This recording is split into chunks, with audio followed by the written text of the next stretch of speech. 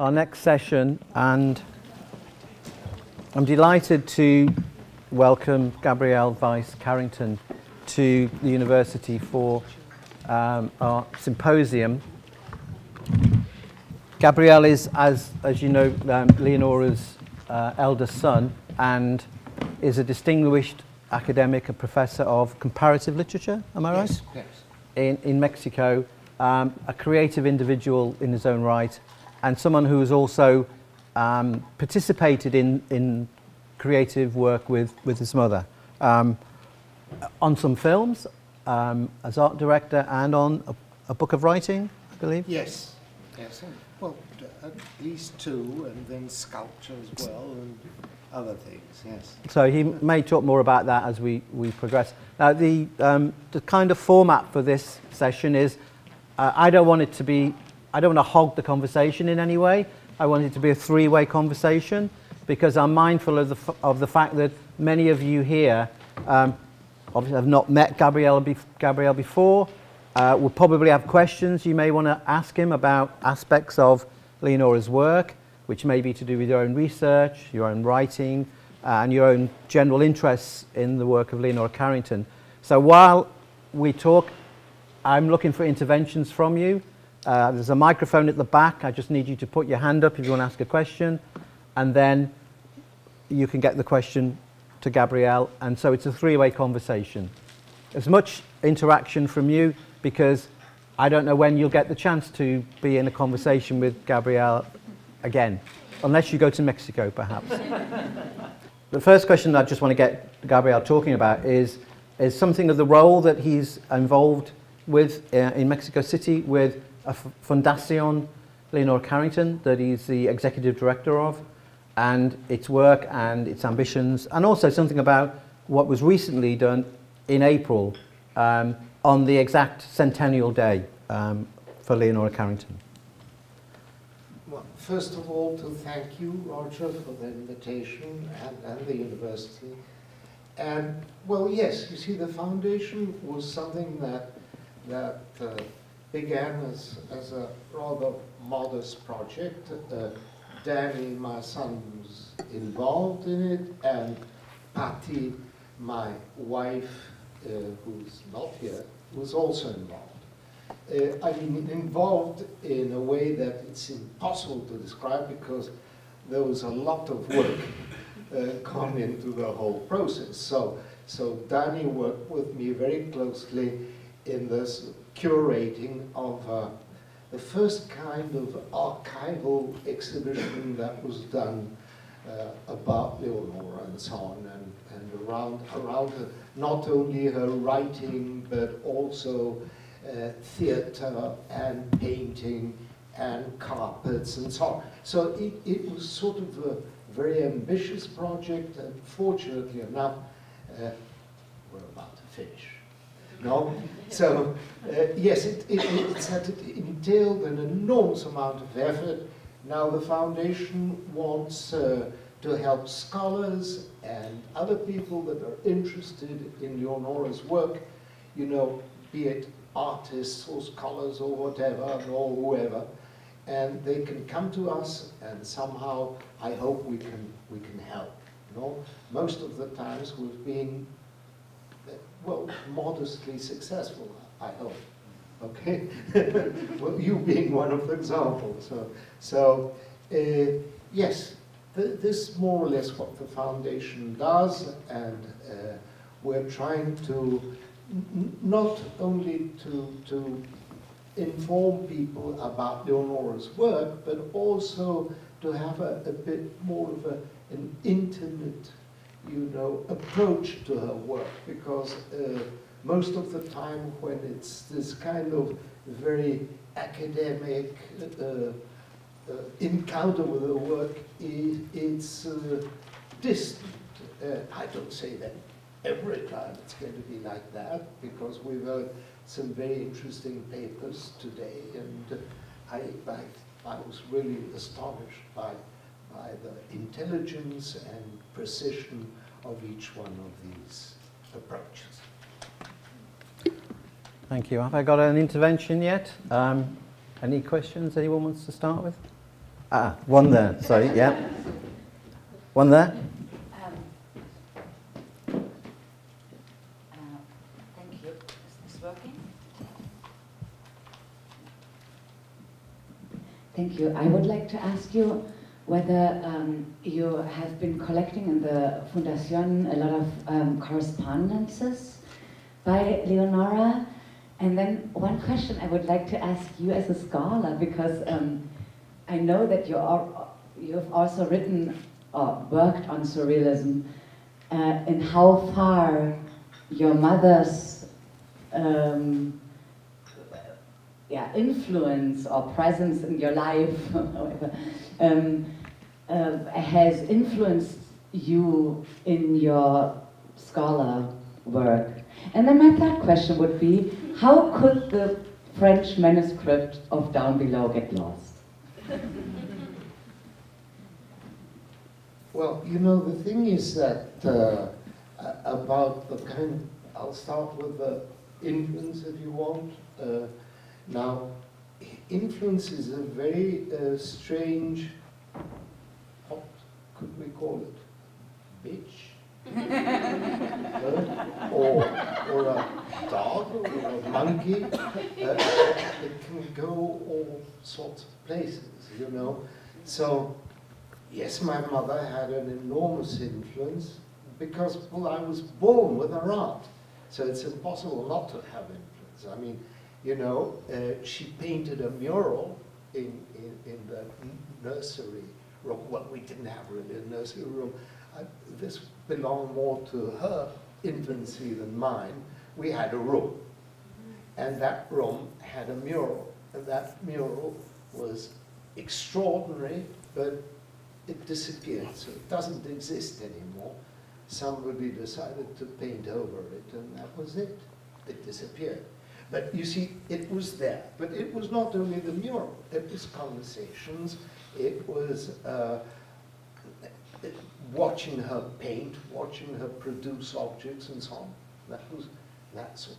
And the other question, I'm sorry, there were too many questions. The one on the correspondence. Oh, the correspondence. Well, no, we have very few letters, actually. Very, she was not a very organized person, so most of the correspondence was lost. So now I'm trying to find Edward's correspondence with Leonora and so on. So I hope I'll be successful one day or other to receive some collaboration from scholars and so on that are working with Edward's things, or that if they find correspondence, if I could share that correspondence, no? Because yes, that's one of the weak points, no, that we've been struggling a lot with, no? And then about Down Below. Well, you see, the problem with Down Below was, I suppose, first my bloody grandfather, no? Mr. Harold, no? Who obviously had something to do with Leonora's seclusion in this horrible Santander. And of course things got lost there, so I don't know. And afterwards she rewrote the whole thing. But I think that the rewriting was very necessary, because the rewriting worked as a kind of therapy for her. So it was extremely important that, and I don't think she kept notes, incidentally. Huh? I think she had an incredible mnemonic, you know, approach to everything. I think that most of Shakespeare she had memorized, so she did have an astounding memory. And I think that's what she used while rewriting Down Below, no? That's the story I can say, I can tell about Down Below. Danny? Yeah. Sorry, I guess just to complete on what the foundation does, part of it is creating an archive, and I know as many of you that are working on Leonora's stuff, like, we are more than willing to share what we've collected, and obviously, as my father already said, we'd love to have people be able to send us stuff that they find, so we can keep growing this collection, in the benefit of everybody that's here. So, I mean, if you ever want to contact us, you can either contact us through www.leocarrington.com or www.fundacionleonoracarrington.org. And finally, we also do a lot of workshops with children and people with dementia to try and do some sort of art therapy, and we keep on trying to make those programs, although funding is a bit limited and tight, so we do as best as we can. Yeah. There's one just behind, excuse me, just there. I was just going to ask if maybe you think, following on this notion that my father might have had something to do with it, that he might even have been involved in some of the papers disappearing, because I remember when I was doing that, the research on that bit of her life, I did go to the registry office, and I was commenting it to someone, and they said it was interesting. I found a list of items documents that were kept there, letters from Imperial Chemicals, her rejection to going to Spain when he wanted her to go into Spain, her request for a new visa through the ambassador ignoring him. I mean, there were a list of very interesting documents, and when eventually I got very nervous, and they were all kept in a box, box 87 it was, in a section, and I got to the box, and the box was empty. There was nothing. All I have is the list of documents that were supposed to be there, but they were not. Another, maybe if anyone might have been there, because it's very easy at the registry just to tamper with stuff, and if you have suspicions. Well, the only thing I can say about that is that I can't speak about the political, arrangement behind this. I can only speak about her relationship to the father.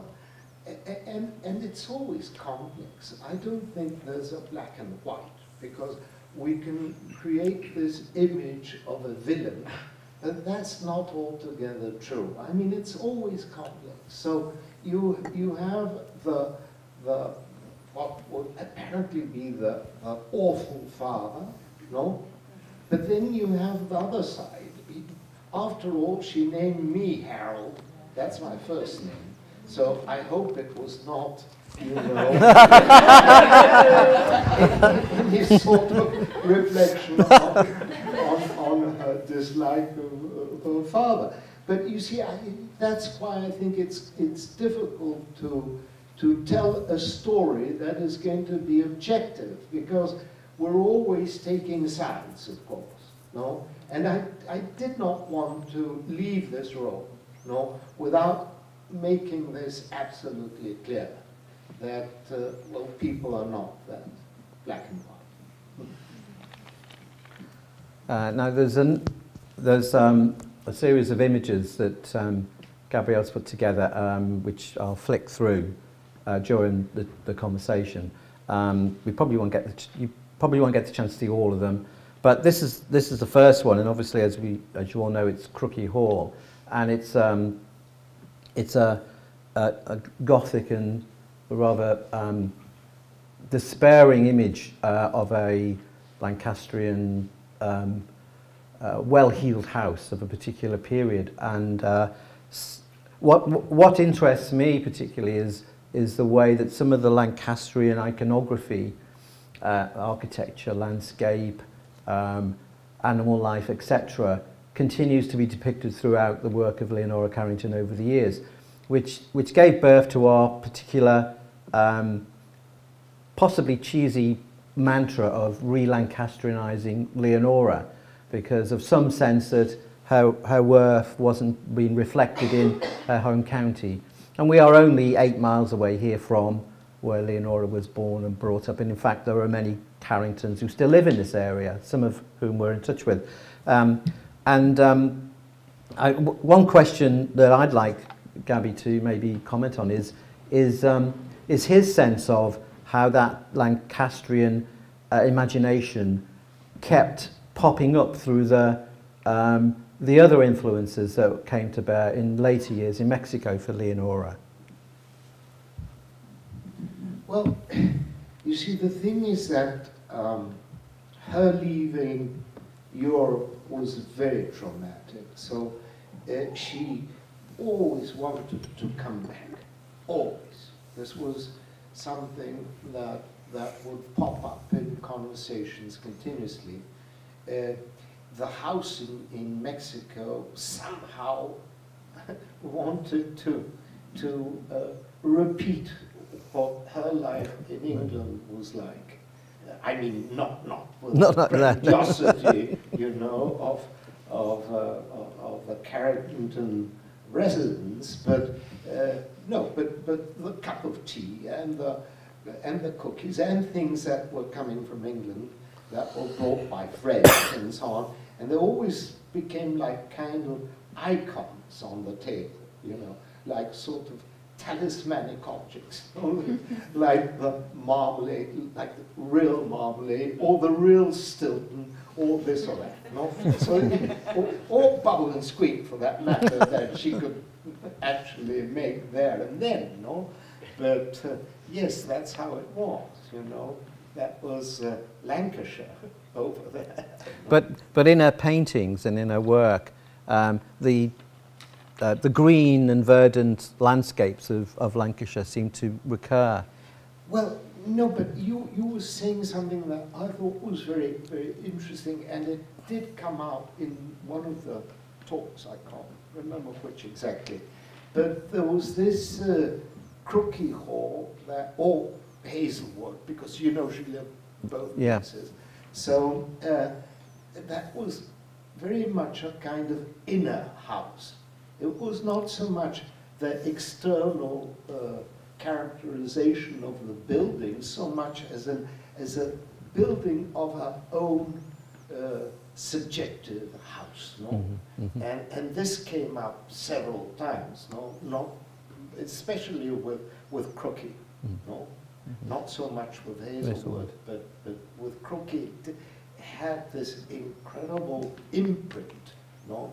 On her psychic life. Mm-hmm. And not so much that, but also the children's room was very important, because it came up in Penelope. That was one of the plays, and the recreation of the horse and so on. I remember that somebody was speaking about the horse as well, or the horses, and yes, but the rocking horse was very important. And it was very important because Max had a rocking horse, and he gave it to Leonora. Max, as in... Max Ernst. Oh, Max Ernst, Yeah. So, yes, there was that link with the horse and with real horses as well. She adored horses, that's true. But there was a very peculiar kind of interaction between her infancy and the animal, especially the horse, no?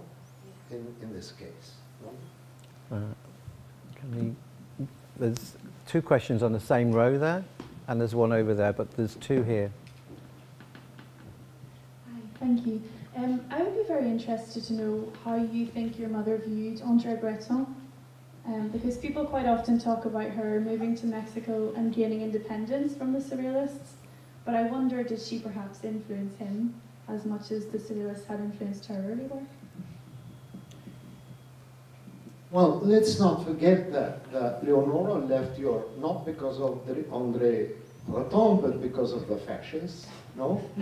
And no, there was always, you know, a very close friendship between André Breton and Leonora. They didn't coincide in the kind of femme objet or whatever that Breton had in mind, or the femme enfant, which my mother didn't play very well, or the muse, for that matter. She was not amused by that, you know? So, no, she was a very, of course, as you could see, a very independent character. I think she was able to build her own kind of surrealism, and Breton respected that. So one should, you know, That's what I hoped you would forgive say. him for some other of his. So pass it that way. Sorry, that way. Thank you. Hello, you can hear me. I just coming back to houses. Is it true that this house in the south of France, where she spent, is it less than a year with Max Ernst, is still pristine as they left it, with all the drawings inside and how they... I read that somewhere, but I don't know if it's true. Well, I hope so. Oh, really? Because but some of the drawings were stolen and so on. I thought it was a really horrible thing what the French did there, no? But yes, well, let's remember that it was fascist France after all, no? It was not the actual France, no? And but yes, some of the things are there. Well, Joanna might tell you a bit more about this because she was actually in Ardèche. Unfortunately, I've never been there, no? But I know that there are a few things there, at least, no? Thank you. Okay, now there's one. So just if you can, it's in green. In green, yeah, that one. Yeah. Take the mic, please. So, Take. Gabriel, this was a question specifically for you. I'm sorry. I use this. So, I was lucky enough to hear you talk when there was Leonora Carrington's exhibition at the Tate Liverpool a few years ago, and you gave a beautiful paper, almost like a letter that you'd written to your mother. And I felt very much when you gave that, what I also felt when I first discovered her work was that it was as though she had been exiled from the UK. Like the division between her native country and the rest of her life was very, very strong. And I felt this in the paper that you read. And that in that exhibition happening in Liverpool at that time, that there was like that relationship between the UK and her starting to mend, and all this stuff that's happening now and since then as being like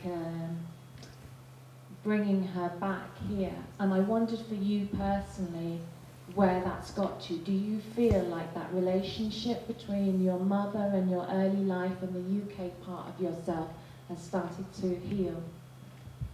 Sorry, deep.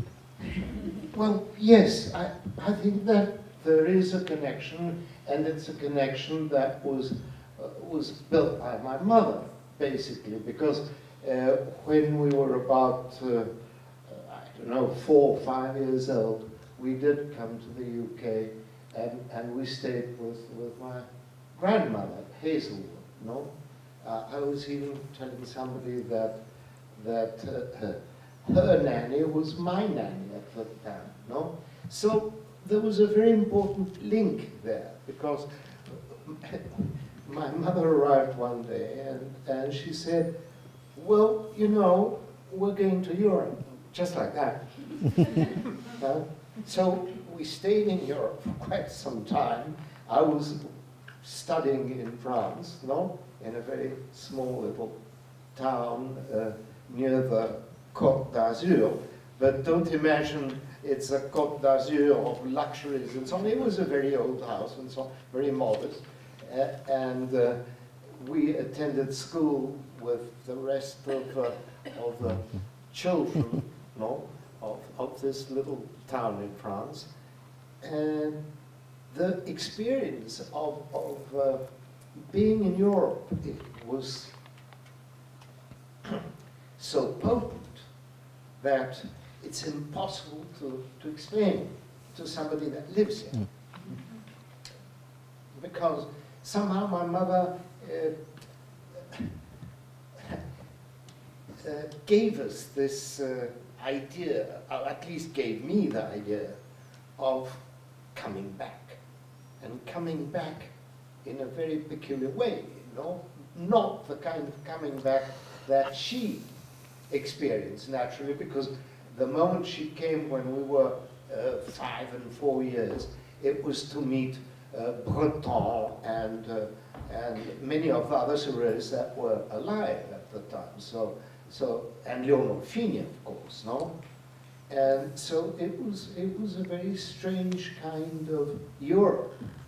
Remember, it's not today's Europe. No? Which is bad enough, yeah. Well, I mean, Brexit. No, but at the time, you know, it was the kind of Europe where it had the surrealists, no? Yeah. And it was very much alive, no? It was not Brexit. Now, there's one there, and then there's one at the back, way at the back, with your hand up. So, you doing okay? You're doing great, yeah. Thank you. I just have 2 short questions, and they're both sort of related to film. The first, I've never been able to read much about you and your mother's sort of experience of working on the set of The Mansion of Madness, so it would be wonderful to hear a little bit about that. And secondly, did your mother watch Jodorowsky's The Holy Mountain, and if so, what did she think of it? Well, it's extremely amusing. No, first of all, the film that where we worked together, this is something that I told Roger when I first met him. Yeah, the Tate, yeah. Tate, that... She was your apprentice. Well, somehow we worked together, but it was a somehow, because we would discuss things, and then naturally I would have to improvise, because there was nothing. So I had to sort of gather, you know, animals, stuffed animals that belonged to a museum that had been abandoned, a natural history museum.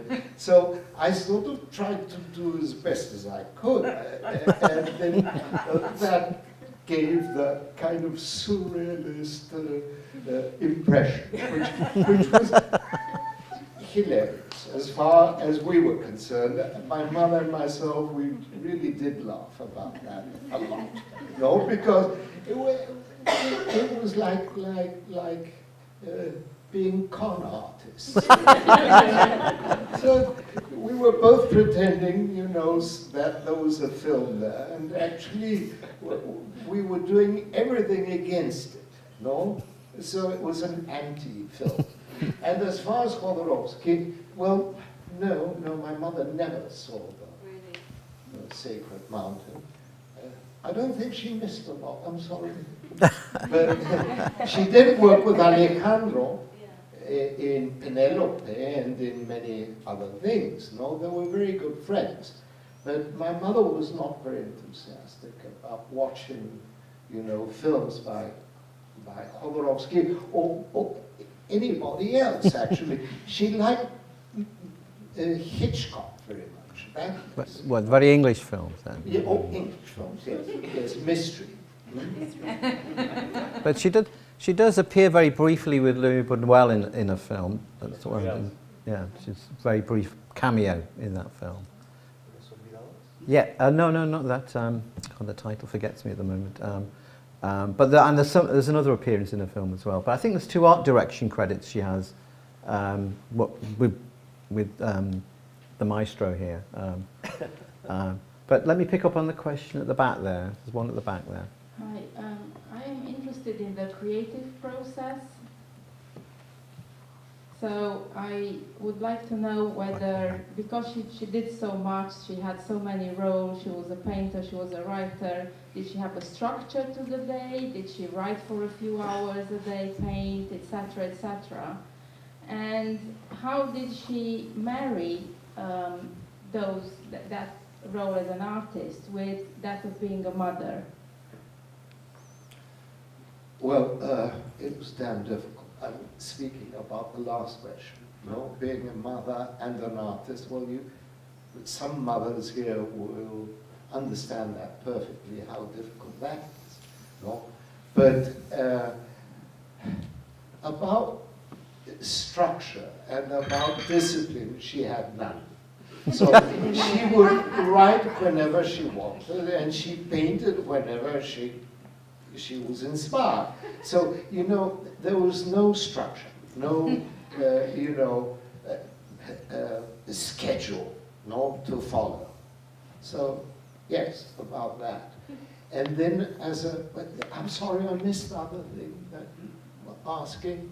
Could you repeat that? No, that was it. Oh, I hope I answered more than. No? Here? Yeah. Yes, I don't know if you can hear me. We'll get the mic first because it records it. Okay. Oh, thank you. Sorry. So I've got two questions. One is, since you mentioned, I'm interested in the relationship between Leonora and Leonor Fini, because I know it was much suffered, and I think it ties in with some ideas of collaboration. We were mentioning Remedios Varo. I know that the one with Fini was much more suffered, and I also know that Leonora was writing actually some letters to Fini before she actually had her mental breakdown, as a form of explaining what was happening to her. So I think they had a very, very close relationship. You were mentioning then Leonora at later stage still being in contact with Fini. So I'm interested in that. And the second question is Leonora as a feminist, I suppose, because I'm interested. Don't suppose. Yeah. She was a feminist.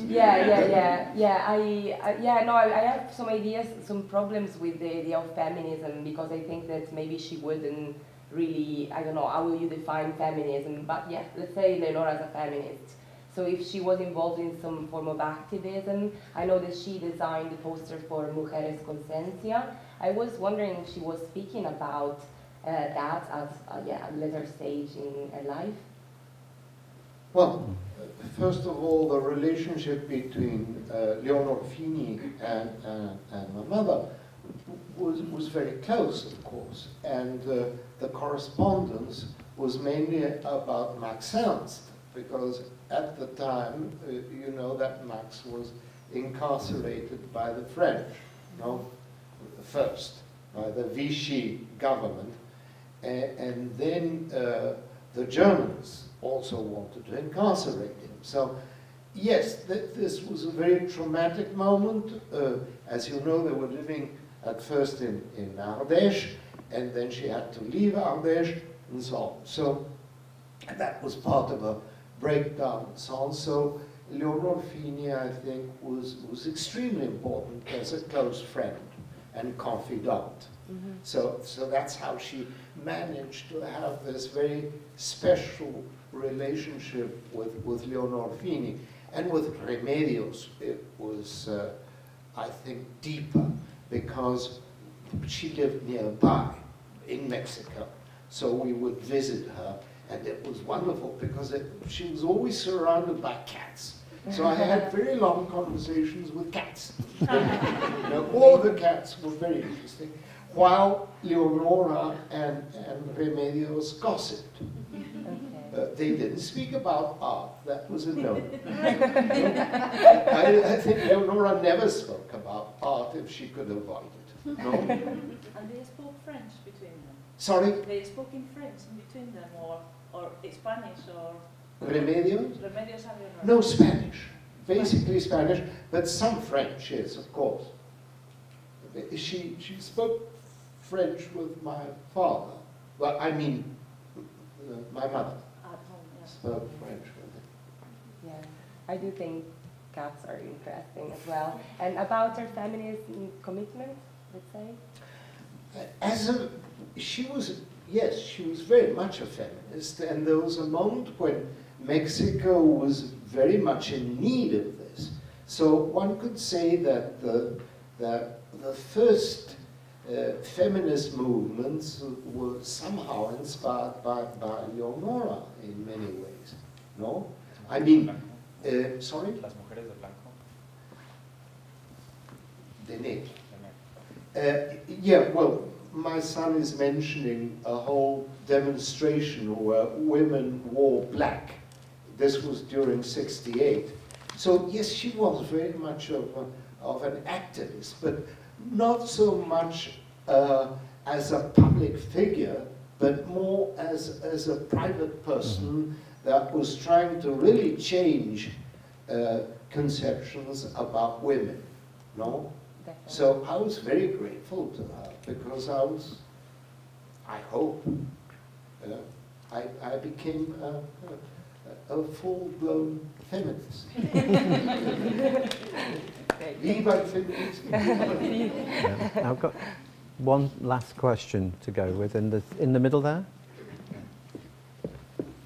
If you don't get the chance to ask, Gabriel's around for a bit longer, so you may be able to get a chance to have a question. Well, I was just wondering, I have two things. One is an easy question, and the other one we'll see. I can't hear you, I'm sorry. Okay, can you hear me now?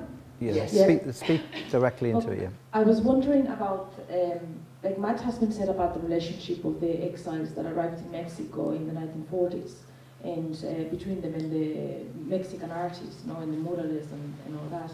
So I was wondering about how did Leonora feel about arriving to this kind of Mexico, which was obviously so different to Surrealism and European art, and because obviously there's so many stories of Rivera, Ridiculous, and Breton, and all these stories of not liking each other and things like that. So I was wondering how far is that truth, or how was even Leonora's art received at the time there? And my second question, which is easy, is the pictures that you have here, are they in the website? Thank you. Yes, they are. I mean, answering her.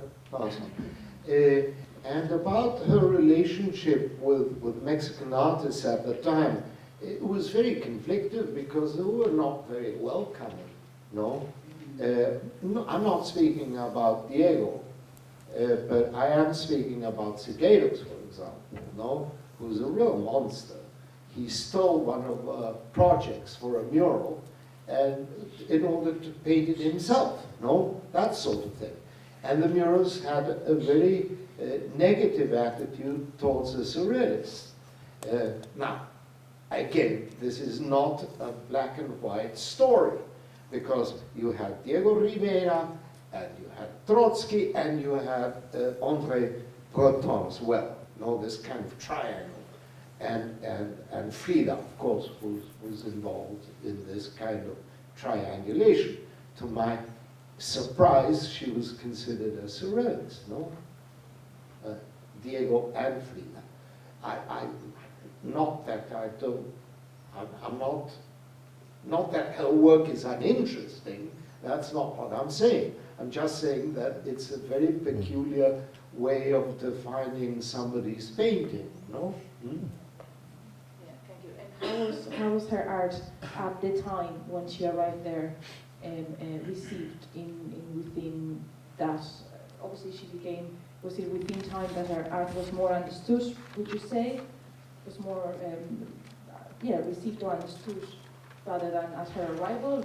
People kind of warm up to, well, how can you say something about how it developed, that relationship between her art and Mexico, and how it changed maybe, or? Well, the most important stage there was the Galería de Arte Mexicano. They played a very important role, no? Organizing exhibitions and so on of Leonora's. So that's the way that little by little people began to familiarize themselves with my mother's work. And then, well, after years and years and years, she became a very well-known character. I mean, she was a very important, she had a great following in Mexico, and everybody was very enthusiastic. It's incredible. I mean, she became a kind of, I don't know, fan kind of phenomenon, if you see my point, no? She's followed by many, many people, and it's quite different from the UK, where she was largely ignored, no, till now. So the phenomenon was completely different. In Mexico, she was very well received by most people, no? But it took some time. It was not immediate. And she had to build this taste for her art and what she was doing, no? It required an enormous amount of effort. It was very difficult. I think we're going to have to call this session to a halt now. And thank you all for your questions, which allowed a very interesting three-way conversation to take place. I'm sure you'd like to offer your appreciation to Gabriel for answering the questions.